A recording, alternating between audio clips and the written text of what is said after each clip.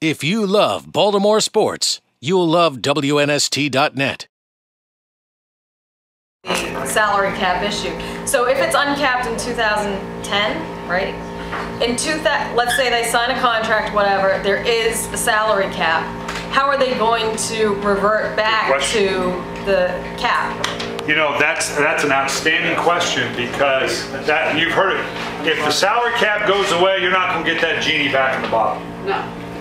Because now you're exactly right. If someone wants to roll the dice, even up its books, so to speak, in 2010, knowing that a cap's going to come back in 2011, that would be an unfair balance. The league would have to put some mechanism in. Lawyers. Exactly right. We would come back to another cap-like system, but it would not be the cap that we know and love now. Why would Steve Bisciotti want to be in a league where Snyder and Jones and Lurie and the Giants and the Jets can play the role? I mean, how aren't there more mid-market and small markets? I mean, how are they ever going to be able to agree to that? Because the current structure in the NFL does make it workable.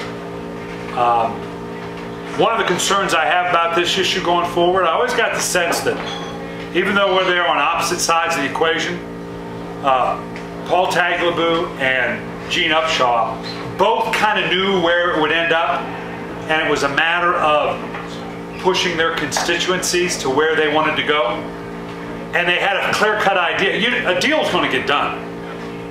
Don't worry. There will be now, will it be done without a strike or a lockout? I don't know. But you know, at the end of the day, a deal will get done. What I hope both sides realize is that you all have no appetite to hear billionaire owners argue with millionaire players over your money, because it will do damage to the game.